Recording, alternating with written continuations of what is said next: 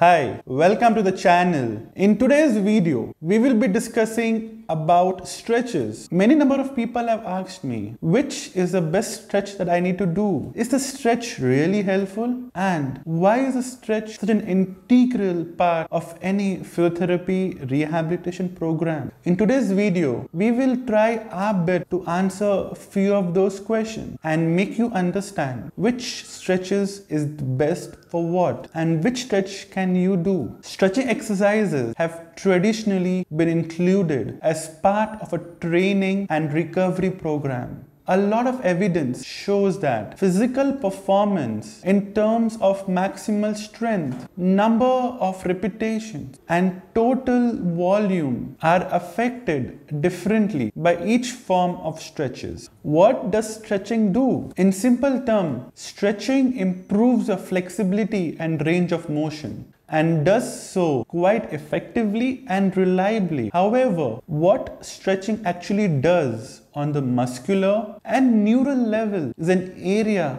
that is less well understood and still is under significant research. Various theories have been proposed to explain how there's an increase in the muscle extensibility observed after stretch. Does stretch really increase your performance? In general, it is accepted by most researchers that increased flexibility is a positive property for sports, preventing injury and overall well-being. Now let's look at the different type of stretches. The static stretches, the dynamic stretches, the elastic stretches, the proprioceptive neuromuscular facilitation or the PNF stretches, and the muscle energy techniques. Stretching can help you improve your flexibility and range of motion. It also helps you improve your performance in physical activity and decreases your risk of injury. It helps you move your joint through the entire range of motion. It also enables your muscles to work more effectively and as well as at an optimal level of efficiency. Now, in a day-to-day life, we would have definitely done some or the other kind of stretches. A lot of findings says that the static stretches is the most common type of stretching one does. It is done extending a particular muscle group to its maximal point and hold it for around 30 seconds or more. Now, there are two different kinds of static stretch. You have the active stretch. Active stretch is a stretch which is done by the individual or the patient himself. A passive stretch is a stretch which is performed by the therapist on the patient, which gives an increased intensity. Static stretching has a relaxation and elongation effect on a muscle. It improves your range of motion and decreases the musculotendinous stiffness and also reduces your risk of muscle strain or injury.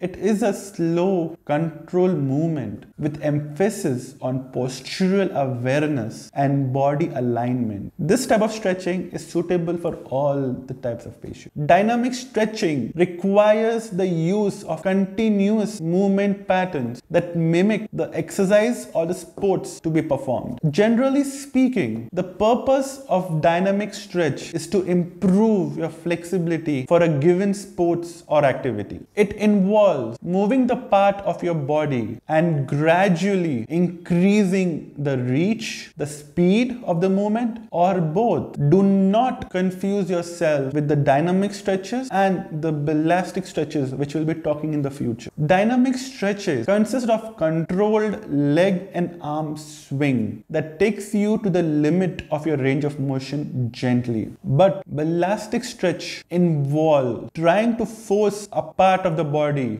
beyond its range of motion. In dynamic stretches, there is no bounce or jerky movement. Dynamic stretches helps you restore your function and your neuromuscular control through repeating and practicing movement, thus enhancing your motor control. Dynamic stretches is sometimes considered preferable to static stretches in the preparation for a physical activity or in your warming up or cooling down period. The next is the elastic stretches. The elastic stretches includes rapid alternating or bouncing at the end range of motion. This type of stretches is typically used for athletic drills and utilizes a bouncing movement usually trigger a stretch reflex and can even cause injury if it's not done the right way. They can safely be performed if done from a low velocity to a high velocity and preceded by a static stretch. The whole process is doing 10 short repetition holds rather than one long like the one in the static stretch. Each time you do this stretch, make sure to breathe in and exhale during the stretch. This is the proper way of breathing, which allows you to